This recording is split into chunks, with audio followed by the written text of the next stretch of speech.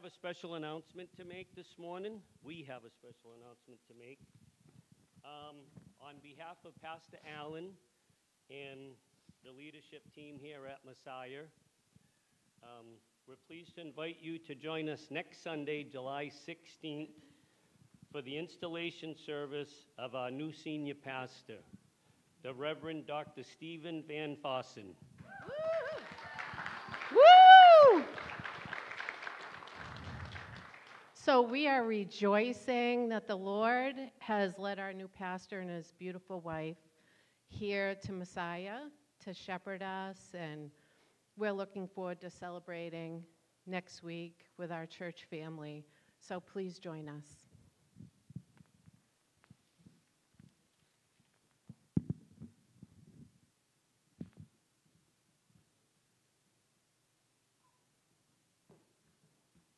Good morning, Messiah. Good morning. Are you glad to be here today? Are you excited? I always get nervous, like when they say installation services, because I think about like guys coming out to install a new refrigerator, and are they gonna plug things into me or something? I don't know. I was thinking about that there where I have ADD moments, so. If you are a first-time guest here today, we are so blessed that you have joined us today. We are so blessed to have you. I will tell you personally that I consider guests to be gifts from God. And so if you are a first-time guest here, if there's anything that we can do to serve you, if there's any way that we can be supportive of you, we're here for you today. We just want to show the love of Jesus to you. I think if you are a first-time guest, you may have gotten a welcome packet. In that there's some information about the church, and there's a connection card in there. If you want to fill that out, we'd love for you to fill that out. Let us know. I'd also like to give a personal invitation to you that if this is your first Sunday here, when the service is over, I know we're going to be going down after service. We have donuts and coffee after service and do all the fun stuff down below. Congdon's Donuts. I don't know if you guys know what that is. If you're a visitor, yeah, I've discovered those things. Woo! But anyway, I would love it if you would come and talk to Marcy and I, because we would love to get to know you and meet you and have a conversation, hear a little bit about your story. So please do that. This is my first Sunday to do actually announcements, so I'm just kind of winging this. So they gave me this, they gave me a schedule and they wrote it out like for word, like as if I'm going to read that. I don't even read my own sermons. So anyway, I'll just let the Holy Spirit guide us here. Couple other things I want to remind you of is that we just kicked off a new Bible study on the book of Revelation. It started yesterday here at 9:30. It's downstairs in the lower room. And so it's based on a video and book series. It's a 6-week study. It's going to be held in the fellowship hall. Mary Parker. Mary, where are you? Back there. Mary is leading this. So if you would like to be a part of this, it doesn't matter that you missed the first week, because there's still 5 more weeks, okay? But if you'd like to be a part of this, talk to Mary afterwards. She'll let you know how to get the book and get everything, and then come out and join that. Also, we're going to be taking up the offering here in a second. So there's a screen. Is there a screen up above me? No, that's me up there. But anyway, if we're going to be taking up the offering here in a moment, but on the screen you'll see multiple ways that you can give here at Messiah. And so we do a PayPal account. So if you don't have cash with you and you want to give through the online giving, you can do that. And so just want to let you know that also this morning. So as the ushers are coming forward, do I pray or do I ask one of you to pray? Me? Oh. God, you are so awesome. And Lord, we just thank you for all of the blessings that you pour out upon us each and every day. And Lord, the generosity that you show to us. And Lord, as we worship through this time of giving, Lord, this is our opportunity to be obedient to you. And so, Lord, I ask that you would bless this offering today. Lord, I ask that we would be good stewards of the resources that you give us, Lord, that we would further your kingdom and do the things that you have called us to do in this special community. Lord, again, we thank you for all you do for us. We pray this in your precious name.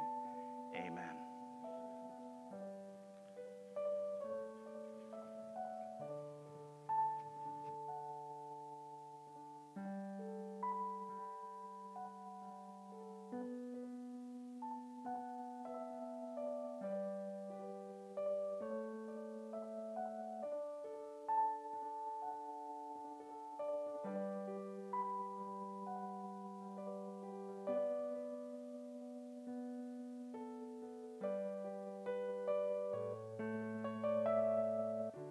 Spirit of the living God, Spirit of the living God, we only want to hear your voice. We're hanging on every word. Spirit of the living God, Spirit of the living God, we want to know you more and more. We're hanging on every word.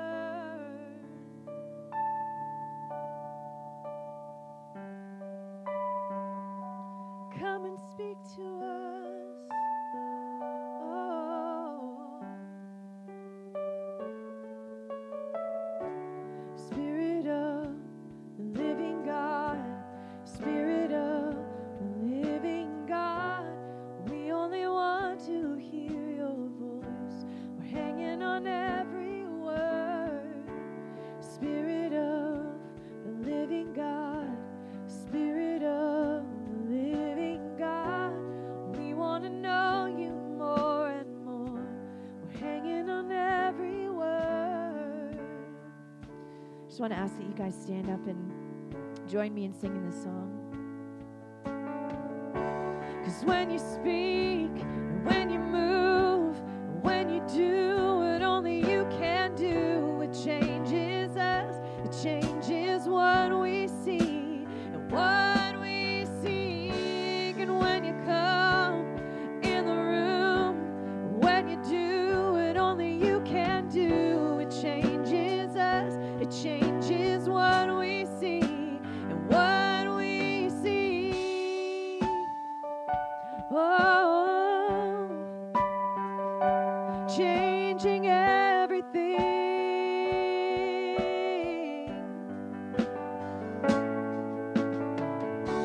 Spirit of the living God, Spirit of the living God, we're leaning into all you are. Everything else can wait. Spirit of the living God, Spirit of the living God, come now and breathe upon our hearts. Come now and have your way. 'Cause when you speak, when you move, when you do what only you can do, it changes us, it changes what we see and what we seek. And when you come in the room, when you do what only you can do, it changes us, it changes what we see and what we see.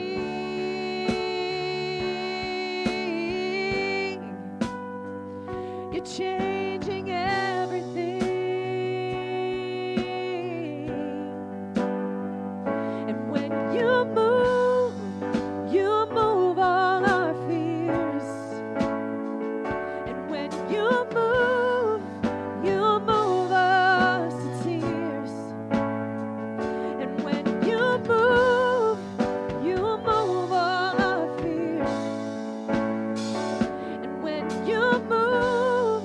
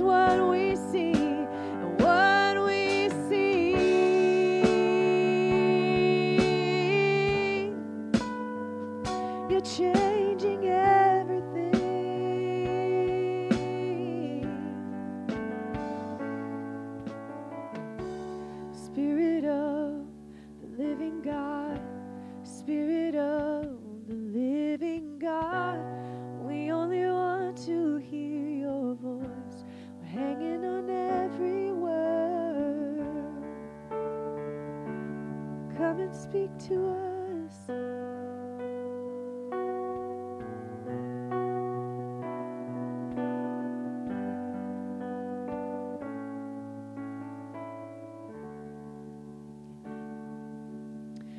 You guys can all be seated. And at this time, I'd like to dismiss all of the kids to Children's Church.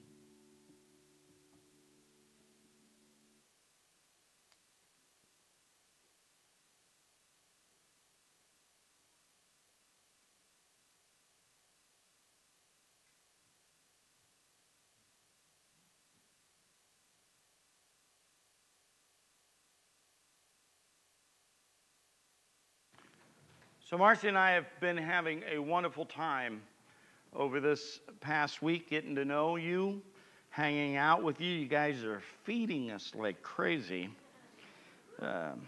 It's wonderful. All of it's wonderful. Just blessed, excited to get it involved in the community. We're discovering all of the. I don't think I've ever lived anywhere where there is so much beauty. I mean, it's almost overwhelming. You drive into the woods, it's beautiful. You drive out to the ocean, it's beautiful. You know, I mean, it's just everywhere you look, it's like a beautiful picture. And so we're so blessed to be here, and we're excited, and we're kind of adjusting and getting all of the things together. We're still waiting for a house, just to give you an update on that. The latest is the 18th of this month. So now, I don't know, we've got a pod full of our stuff somewhere between Illinois and here. I don't know where it's at, so we're hoping we'll get that there by the 18th also. But I just wanted to give you a little bit of an update on what's happening with us in our lives and how we're adjusting and getting everything. So just thank you. Bear with me as far as names. I have 6 children. I can't remember half of their names half the time. So if you would, just for a while, just every time you introduce yourself or come up to me, you say, "My name is," okay? And I just keep putting that in my head, and then eventually we'll have it memorized. So I switched over to a little stand today because I was afraid I was going to push that thing off, and that would not have been good on a Sunday morning. Well, it'd been exciting, but I'm just not sure it would have been good. So I want to talk to you today on a subject that I think is very important for us to embrace and to realize. And what that subject is, and I'm going to dive deeper into this, but it's the realization that God is for us. Amen? So I don't know about you today, but I have discovered in my life and for myself that life can be filled with challenges. Anybody here get an amen on that? Anybody dealt with any challenges lately in life? You know? I think that there's this perception, okay, or some who have this perception that being a follower of Jesus Christ insulates us from the trouble of the world. And almost, I think sometimes we think that, or some think that when you become a follower of Jesus Christ, you automatically just become immune to bad things happening to you. All right? I mean, is that right? I mean, everybody's life is perfect in here, right? You'd never have any struggles, never have any problems, okay? I think I realize if you've been a Christian for more than one day, okay, you realize that's not necessarily true, okay? We have trials just like everyone else, okay? As a matter of fact, James wrote a whole book on trials, okay? And James basically said there will be trials. He didn't say there might be. He didn't say some of you will have trials. He says there will be trials, okay? We all struggle with the same things, like we struggle with illness. We struggle with pain. We struggle, yes, even with heartbreak sometimes. We all live in a fallen world, okay? This world is fallen, okay? We live in this fallen world, and we all face many of the circumstances that everybody else in the world faces. As a matter of fact, in Matthew chapter 5, and I'm going to read verse 44 and 45, but I think they're only going to put 45. It says, "But I say to you," now he begins this, and he says, "Love your enemies and pray for those who persecute you, so that you may be sons of your Father who is in heaven. For he makes," this is what I want you to hear real quick, "he makes the sun rise on the evil and the good," all right? "And he sends the rain on the just and the unjust." So in other words, we all experience rain in our lives at times. And sometimes we as followers of Jesus, sometimes I think we can get discouraged by the events in our lives. Sometimes I think that it can become overwhelming. Sometimes our hearts hurt because of the things that happen in our lives that are beyond our control. There are things that will happen in your life. There are things that you will go through. There will be trials that you go through that are beyond your control. You can't do anything about it, you know. Maybe you have a conversation with a doctor that you'd rather not have. Maybe you have a child who has gone down the wrong path, or a longtime Christian friend or friend who does something that hurts you deeply. And if we're not careful, all of these things can crush us. They can push in on us. But this morning, I want to give you some encouragement. Because in the midst of everything that you go through in life, in the midst of all the trials, you never, ever have to walk alone. Amen? So I want to read from Romans chapter 8 this morning. And this is a letter of Paul to the church in Rome. And I want to read verses 31 through 39. If you have your Bibles, you can turn there. If you have an iPod or an iPad or your phone or whatever your app, whatever you have. But here's what it says, starting with verse 31. It says, "What then shall we say to these things? If God is for us, who can be against us? He who did not spare his own son, but gave him up for us all." Make sure you read that word there, that three-letter word, all. "How will he not also with him graciously give us all things? Who shall bring any charge against you, and he says God's elect, okay? It is God who justifies. Who is to condemn? Jesus Christ is the one who died. More than that, who was raised, who is in the right hand of God, who indeed is interceding for us. Who shall separate us from the love of Christ? Shall tribulation or distress or persecution or famine or nakedness or danger or sword? As it is written, for your sake we are being killed all the day long. We are regarded as sheep to be slaughtered. No. In all things," hear this, "in all things we are more than conquerors through him who loved us. For I am sure that neither death, nor life, nor angels, nor rulers, nor things present, nor things to come, nor powers, nor heights, nor depth, nor anything else in all creation will be able to separate us from the love of God in Christ Jesus our Lord." I could say nothing else today. That in itself is enough. Now, that's not going to happen because I'm going to preach now. But you see, in this letter, what we realize is that Paul, he was no stranger to suffering. He understood what it meant to suffer. And this church, the church in Rome, neither were they that he was writing to in this letter. They understood. They were no strangers to the issue of suffering. But what I'm excited to tell you this morning, what I want you to hear today, is that he gives them in this letter, he gives them words of encouragement. He gives them words through the Word of God. And these encouragements that he gives to them are for you and I sitting here right now today. Paul, now, I like the way he does this. He makes it real simple. He just says, you know what?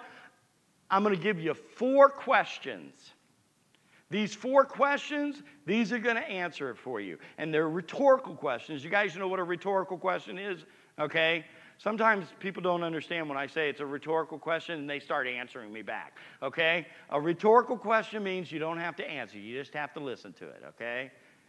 So he gives these rhetorical questions, and then he gives the answer to them. And so what I want to do this morning, just for a few moments, is I want to look at these questions. I want to look at the encouragement that we find in the answers to these questions.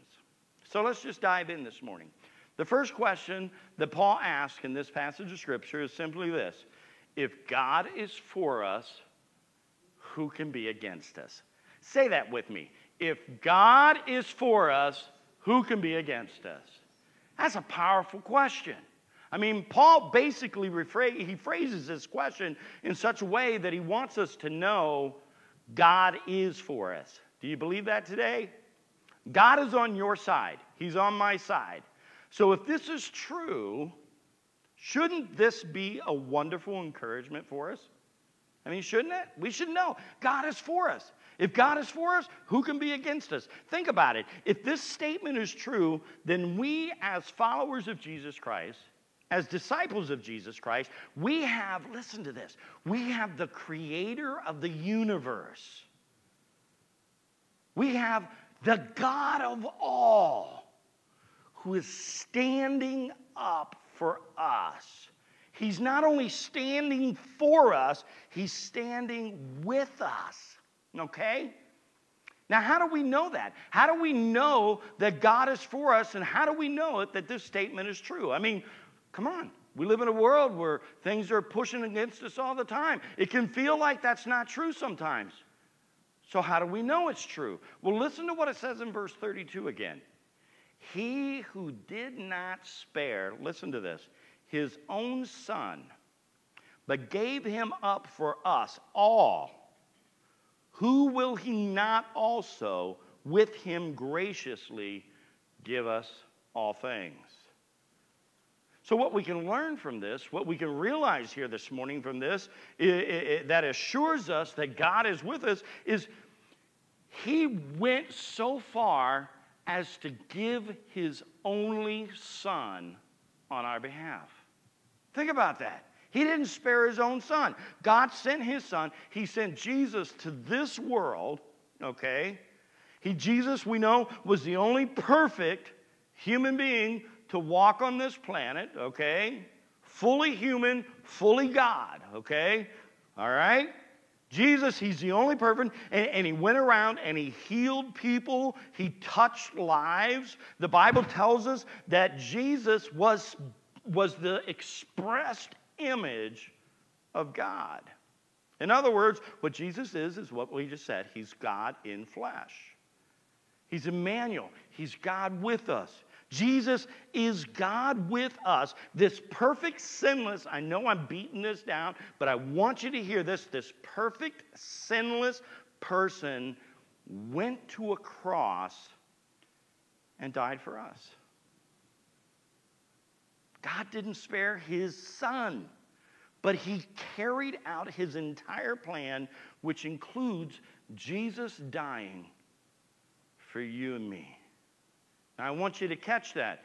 Who did Jesus and why did Jesus die? There's two words that I want you to remember. They're found in verse 32. The reason Jesus came and died was for us. Say that with me. For us. Not a lot of enthusiasm there. I'm going to try that again. All right? You ought to be excited about this. Jesus died for us. That's right.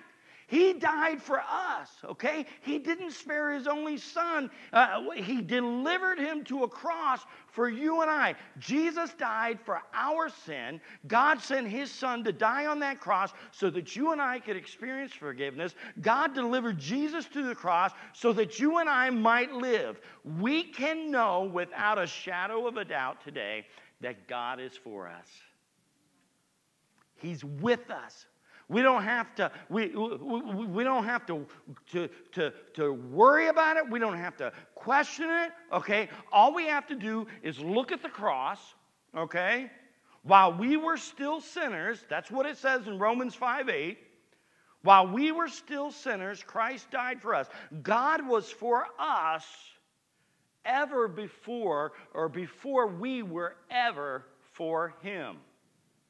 Isn't that amazing? Doesn't that excite you? I mean, if God loves us so much that He sent His Son to die for us before we ever trusted in Him, how much more is He working and with us now? So what does that mean? Well, that means this, simply. Folks, there's going to be people that are going to come against you.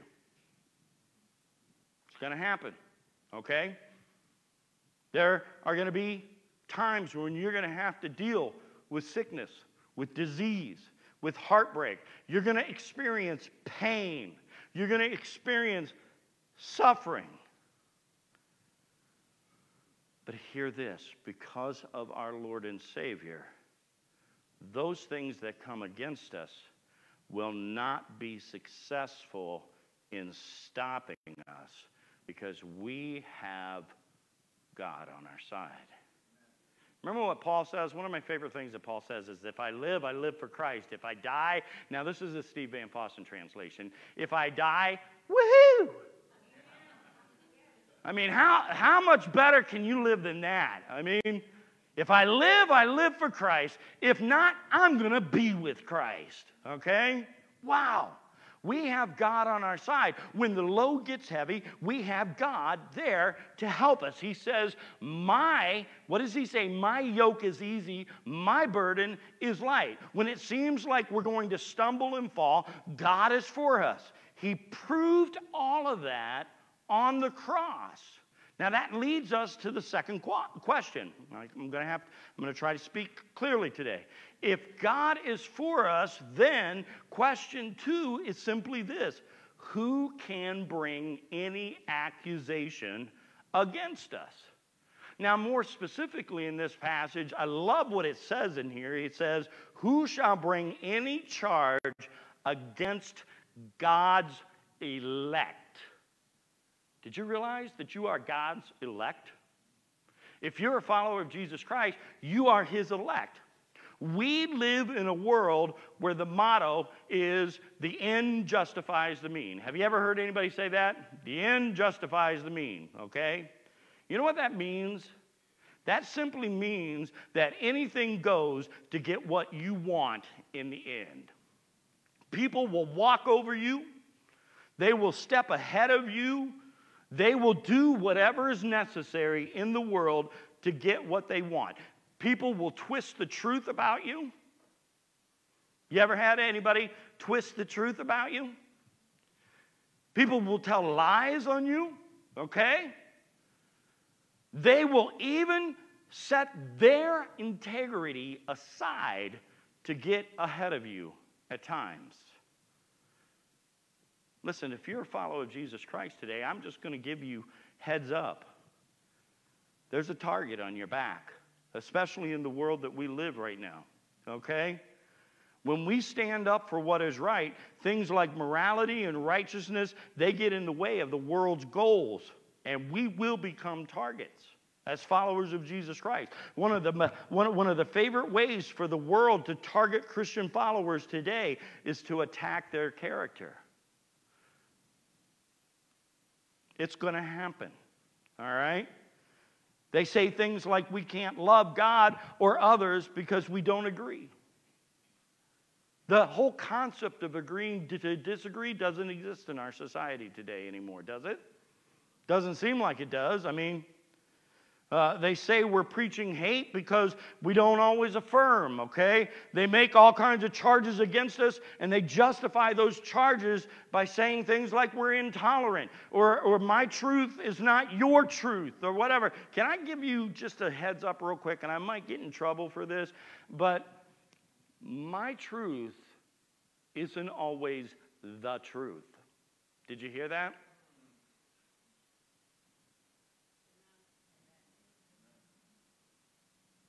There is my truth. Sometimes there's your truth. But then there's the truth. And the truth is found in the Word of God. I'm going to get off on a whole other tangent with that, but we're going to pull it back in, and we're not going to do that, okay? In all of the midst of all this, in all of the midst of this, okay? Who can bring any accusation against us? Let me remind all of us. God is the one who justifies. I don't justify, you don't justify, the world doesn't justify. God is the one who justifies. The world may make all kinds of terrible charges against us as Christians, but they can't make the judgment. God is the only one who justifies. And we have already been justified by our faith in Jesus Christ. Now, let me just clarify that real quick. That doesn't mean that we can come down to an altar, give our hearts to Jesus, stand up and say, hey, I'm a follower of Jesus now. I've given my heart to Jesus, and then walk out that door and do whatever we want. Okay, it's not, we don't get tickets to heaven. All right? I got saved back in 1975. I got my ticket. I haven't said a word about Jesus since. It's not the way it works. We're called to live and love like Jesus. We're called to live our lives in such a way, you'll hear me say this 1,000, if not 1,000,000 times over the next years. We are called to live our lives in such a way as though Jesus were living our life for us. When we look into the mirror, I don't see Steve. If I'm living the way I'm supposed to be living, I see Jesus. Okay? That's the way it should be. Now, that doesn't mean we're supposed to be perfect. Don't give me that. When it says, be ye perfect at the end of Matthew, be ye perfect as I am perfect, sometimes I think we get confused about that. I got to get you out of here in about 2 hours. So anyway, I'll go quick on this, all right? That perfect, be ye perfect as I am perfect, does not mean that we're supposed to be perfect in the sense of never flawed, never making any mistakes. But what it means is we're supposed to be whole in our relationship with the Father. That word perfect actually can be translated as being whole, wholeness. And so, in other words, what that means is that we are surrendered. We are giving ourselves to God and allowing God to transform us into who He would call us to be. And when we are surrendering ourselves daily, dying to ourselves, then we're able to walk in wholeness of Christ. Okay, that was a side note, wasn't in my notes.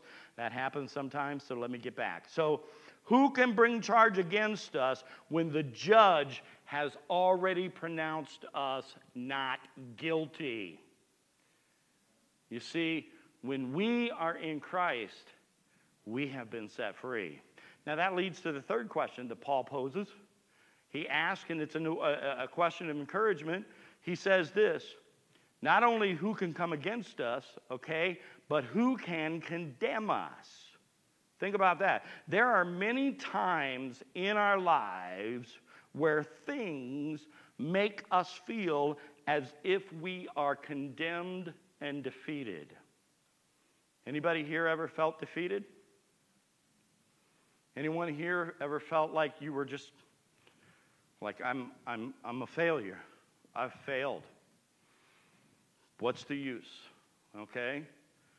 Paul says this. He says, who can condemn us? We may face hard times in our lives where it may seem like we have no escape.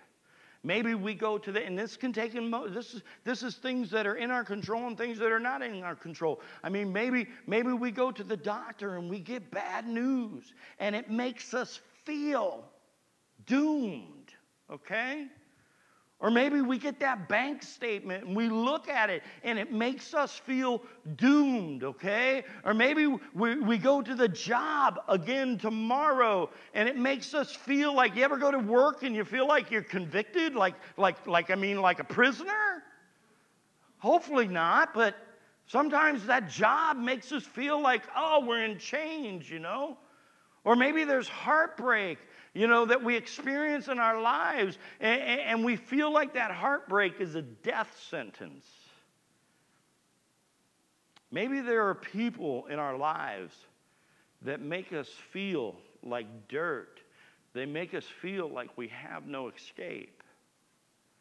Listen, folks, we will never be, if we are walking with Jesus, if our eyes are on Him, if we are surrendered to Him, we will never be condemned with Jesus. According to this verse, Jesus is the only one who has the power to condemn. And what is He doing for us?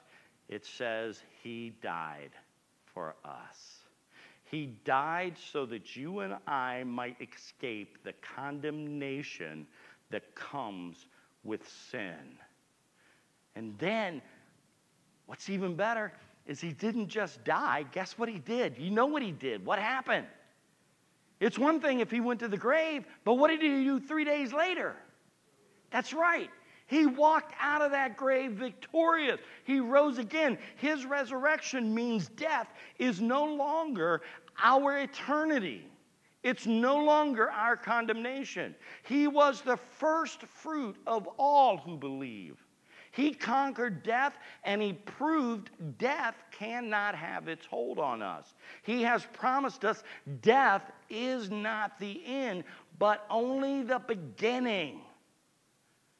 Let me explain that to you real quick. If you can imagine, okay, you can't see it, but over here at there's the corner of this step right here, okay? If that is the beginning of your life, okay, and you follow Jesus Christ, and you believe in eternity, okay, and we run, I'm not going to run because I might fall. If we run all the way over to the other end, to the other point on this, let's just hypothetically imagine this is birth and eternity, okay? Your life here on earth, okay? You live 70, 80, 90, 100 years. I'm shooting for 120. Not sure if I'm going to make it, okay? That isn't even a speck on the scheme. And our eternity is in His hands. He is interceding for us. This life is but a speck. He is right now interceding for you and I. Jesus didn't ascend to heaven just to wait to come back. He's not some deity in the sky out of our reach. He is with us, walking with us, working with us. He is right now also sitting at the right hand of the Father, interceding for us. He is there praying for you right now. He is standing before God right now on your behalf. You have representation in heaven right now, and it's Jesus Christ. I get excited when I think about that stuff. With God, with Jesus standing for us, how can anyone be against us? You see that bad news from the doctor, that bank statement, that job, that heartbreak?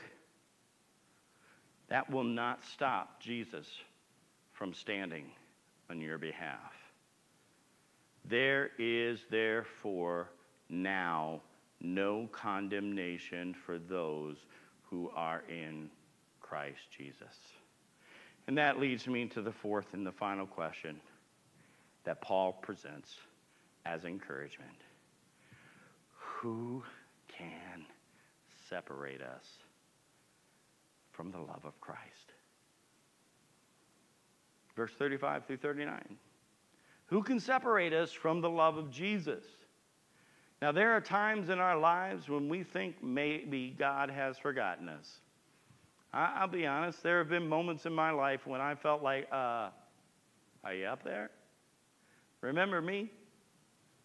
I'm Steve, you know, the one that can't keep a straight thought all the time, you know, the one that's running around all the time acting crazy. Do you remember me? There are times in our lives when we think or we feel like God may have forgotten us. Paul mentions events here that may cause us to think we've been abandoned by God. He says sometimes we can feel abandoned by God when we go through stress, when we go through heartbreak, when we face hard times in life, okay? When we face tribulation, when we face times of distress. We all get to those points in life sometimes where things seem to be too heavy to bear.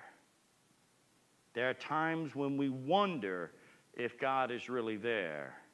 There are times when we feel like we're alone. Anyone ever felt that? We all face persecution. We all face the sword at times.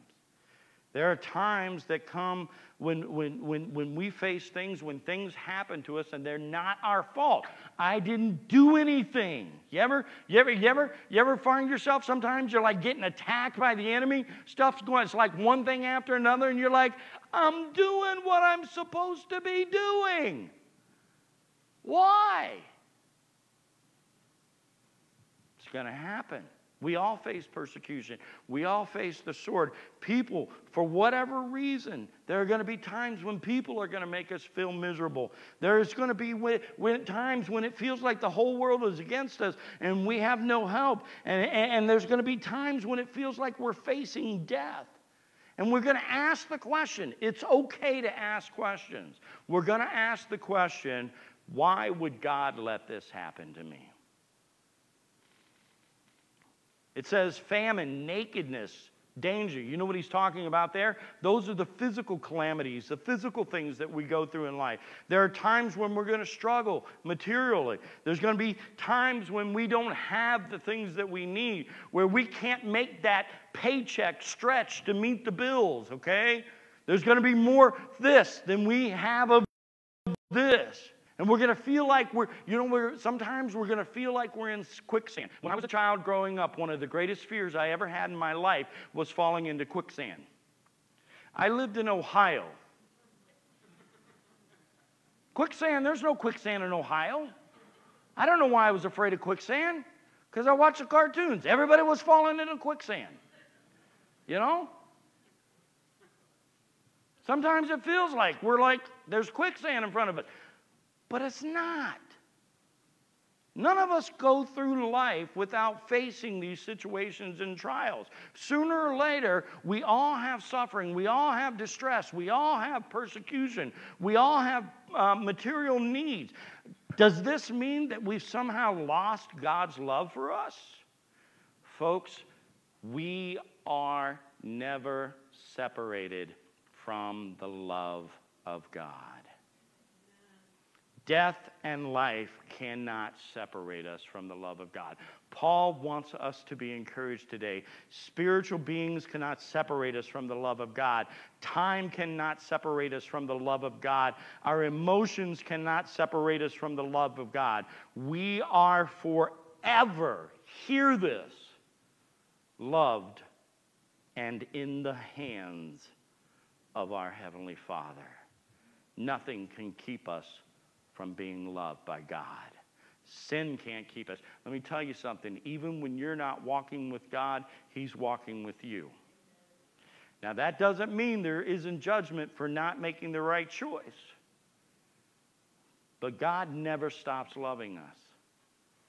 He never walks away from us. We may walk away from Him, but He does not ever walk away from us. Our salvation, with our eyes on Jesus Christ, if we trust and follow Him, our salvation is secure. You cannot, I'm going to say this hear me, I'm going to say it with a pun, okay? You cannot lose your salvation. You can give up your salvation maybe, but you can't lose it. I lose my keys all the time, all right? There's never been a point in my life when I was like, what happened to my salvation? I know I laid it around here somewhere. I was saved once. I'm not acting like it right now, but anyway, no, you can't, okay? Our salvation is secure. There is nothing that anyone, anything can do to separate us from the love of God. So, where does that put us today? And yes, I'm wrapping it up. I was joking. We're not going to be here till 2. Where does that leave us today? I want you to hear this. We are more than conquerors. Yeah. A conqueror, and Reagan, you can start coming up to close us here in a second. A conqueror is someone who cannot be defeated. A conqueror has the power to stand strong in the face of danger. A conqueror is someone who overcomes all obstacles they face. Folks, that's what the Word of God says that we are in Jesus Christ. We are not conquerors because of who we are. We are conquerors because of whose we are. Did you hear that? And so, we are conquerors because of the love of God, because He loves us, and His love is in us and for us. With God on our side, nothing, hear this, will ever be able to defeat us. Do you believe that this morning? Let's stand. So this morning,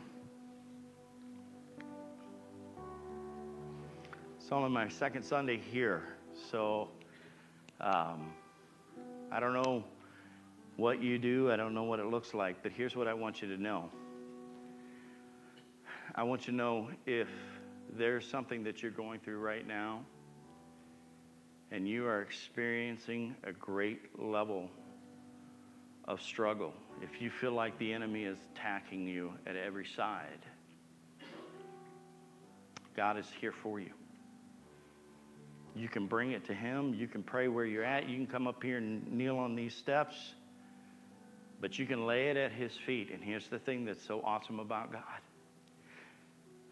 When you lay it down at His feet, you don't have to pick it back up. He takes it. Maybe you're here this morning and maybe you don't have a relationship with Jesus. Maybe you're here, maybe somebody drug you here. You know? I used to get drugged to church every Sunday because my dad was a pastor. I want you to know how much Jesus loves and values you. And He does not want to be separated from you. And all you have to do is just ask Him. Scripture says, repent, believe, and follow. Now, the repenting and the believing, that's not real hard because He paid the price. You don't have to do anything. All you have to do is just say, I'm sorry, I was on this path. I want to get on your path. And He says, welcome. All you have to do is make that decision. Now, here at Messiah, we'd love to help you follow, okay? That's called discipleship. That's called getting in a relationship. But the first step is to repent and believe. And so if you don't know Jesus today, I want to encourage you. Make a decision. Don't leave here. It's the best thing that will ever happen to you. But whatever you're struggling with right now, whatever trials you're going through, whatever decisions you have to make, whatever attacks that are coming down upon you right now, you've got Jesus on your side. Lean into him. God, I love you this morning. I am so thankful to be in this wonderful church. Lord, to be a part of this wonderful community. I am excited to see what you are going to do. Lord, as I sit and stand and look out across this room today and I see all of these wonderful people, I know how much you love them and how much they love you. And Lord, I see some empty chairs in this room today, and I know that those empty chairs are just waiting for new followers of Jesus, for new disciples. And I pray each and every day, Lord, for whoever it is that you want to bring and put in those seats. Because I believe the greatest things, some of the greatest gifts, some of the greatest ministry that will be done is in the hearts and the minds of the people that you are still calling, that you are still reaching out to, and you are calling us to love and to live for. So, Lord, just remind us today that you are with us. I pray this in your precious name, and everybody says, amen.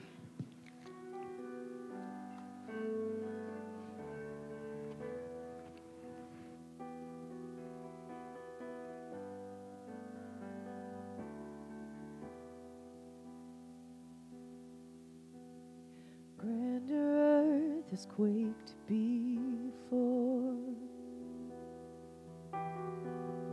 moved by the sound of his voice, and seas that are shaken and stirred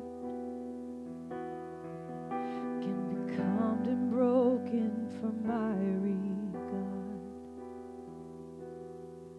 And through it all, my eyes are on you. Through it all, it is well.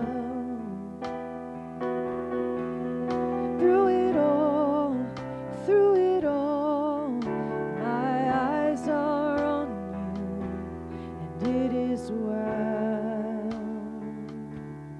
with me. Oh, it is well, Lord.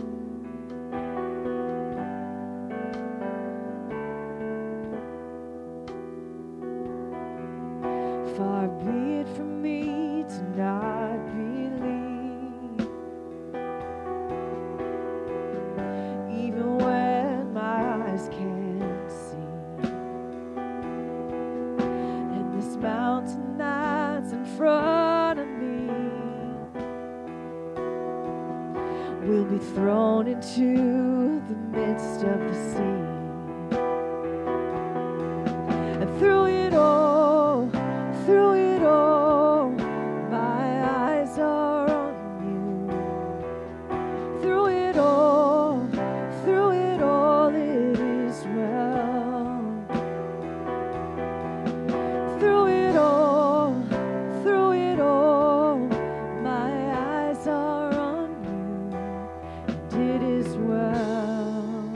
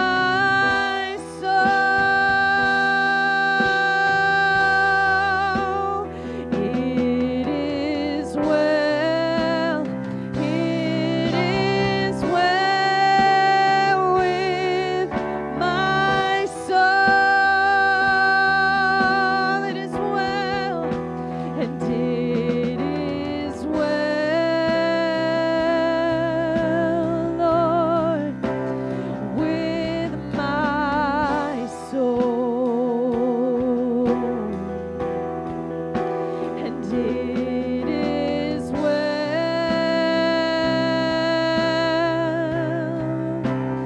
with my soul, and it is well with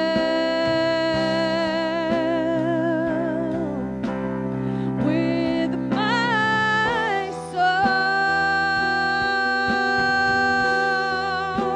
and it is well, it is well with my soul, it is well, it is well with my soul, it is well, it is well with my soul.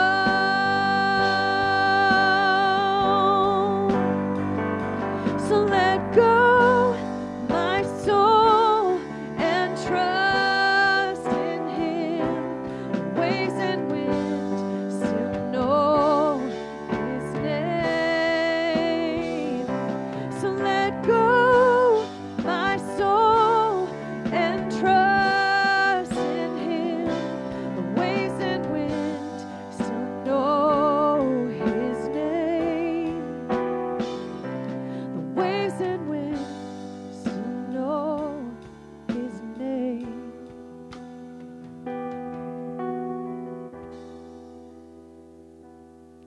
And through it all, my eyes are on you.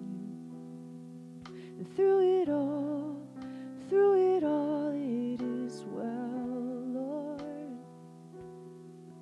Through it all, my eyes are on you, and it is well with me. It is well, it is well. It is well with my soul.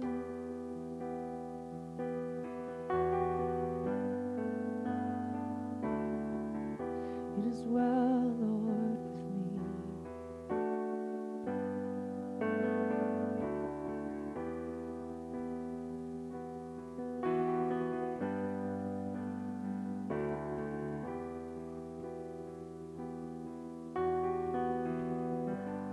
Amen.